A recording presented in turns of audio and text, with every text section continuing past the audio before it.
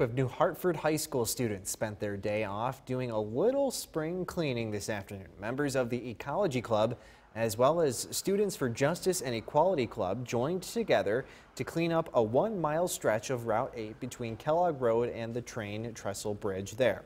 This area has been adopted by 2 clubs through New York State Department of Transportation's Adopt a Highway program. It gives students an opportunity to give back to their community and help improve the ecosystem in the area. And they're challenging other schools to do the same.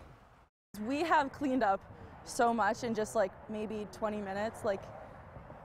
I didn't realize how much trash there was here. We're finding a lot of styrofoam and cups, and there's a lot of beer cans and other types of stuff. You just got to keep it in your car until you've gotten home, and then you can throw it out properly. And when all was said and done, these New Hartford students wound up filling 40 50-gallon trash bags with garbage that they picked up along Route 8.